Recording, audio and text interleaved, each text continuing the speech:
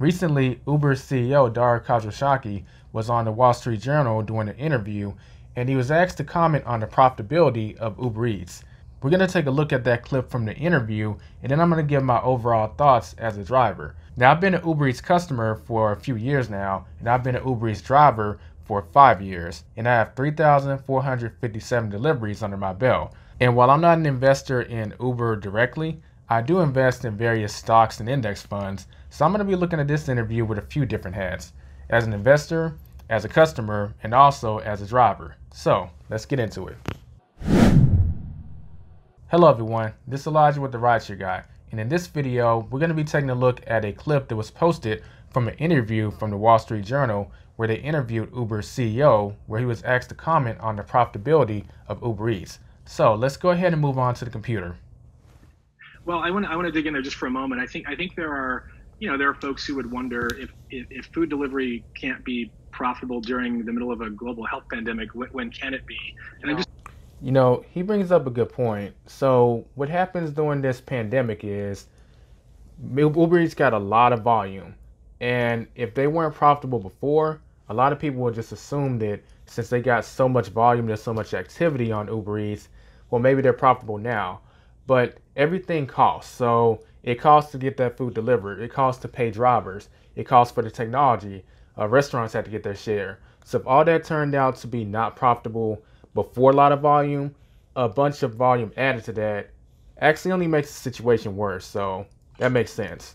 Curious, what are the levers you need to move there? Is it increasing the scale even further? Do I need to pay more for the delivery as the consumer? What are the key things that need to happen? Well, to be specific, the food delivery business is profitable in certain countries. So, for example, 2 of our top 5 international markets are profitable today and were profitable last quarter. So the profitability really depends on how hard we're leaning in terms of expanding supply, in terms of acquiring customers, et cetera. And the perspective that we have on this business is that even though it's growing.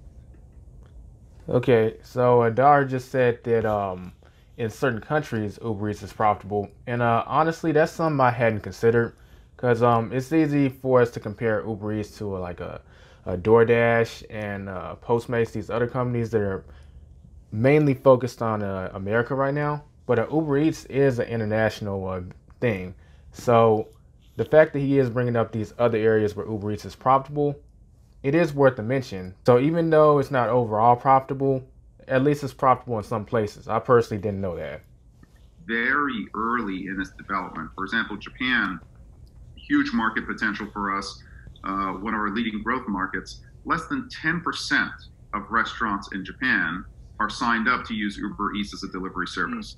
So when you've got a situation where your penetration is 10% of the ultimate market size, you lean in as a company, and we are fortunate in that we've got a very strong balance sheet, over $7 billion in cash and available capital. That allows us to lean into certain businesses, and if there was a time to lean into delivery, this is the time. We're going to be the global leader in that business, and we're going to expand from beyond food into other categories, groceries, pharmacy, essentially powering local commerce. And you had the Postmates deal. Interesting statement that he just said. So he's pretty much saying that they haven't tapped the full marketplace potential when it comes to food delivery, especially when it comes to international in general. Now, that point does hold a significance. The only thing is, in certain countries they're profitable versus other countries they aren't. So take for instance America.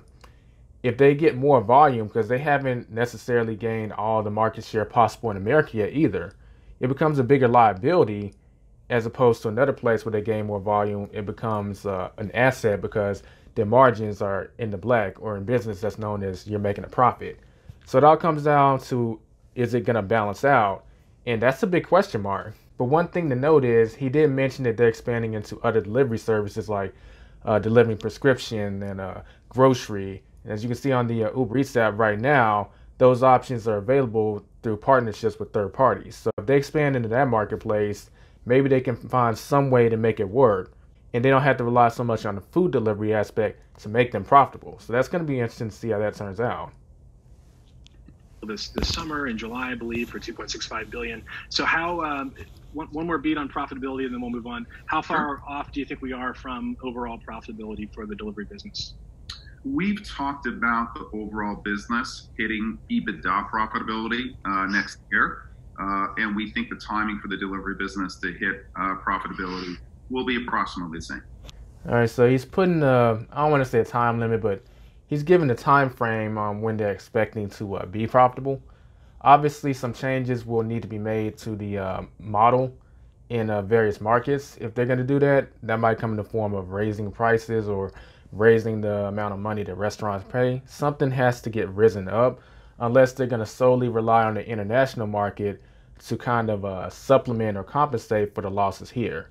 How that's going to play out, I don't know. And who's to say that's going to come true? I mean, they've said that a few times about Ubereats. It's going to be profitable next year or a year or two. That's nothing new. But this pandemic is really putting like Ubereats on full display. And Uber is a publicly traded company now, so their words have to have a little more weight to them. Otherwise, investors get skittish. So, maybe next year we'll actually be looking at Ubereats moving a lot closer to turn a profit. So there we have it. Ubereats isn't overall profitable right now, but Dara is optimistic they should be profitable by next year. Now, whether that will come to be, well, we obviously don't know. We'll see. I honestly will say that with them being a publicly traded company, their words hold a little more weight than when they were private. So maybe they will find a way to make it profitable before then, and it'll be interesting to see how that goes. Whether it's expanding in other areas like he mentioned, like prescriptions and delivering groceries, or becoming more profitable internationally so it can kind of supplement the losses in other countries. Or they may actually just raise prices in the countries that are not profitable and make up the difference there. It's going to be interesting to find out. But if you enjoyed this video, give us a like. It's very much appreciated. And if you're new to the channel, don't forget to subscribe so you can stay up to date as far as news on these apps, as well as various strategies you can use to make more money as a driver. We publish new videos every single week. And if you have any questions, feel free to leave them in the comments section or shoot us an email. This is Elijah signing off. Be safe and profitable, everyone.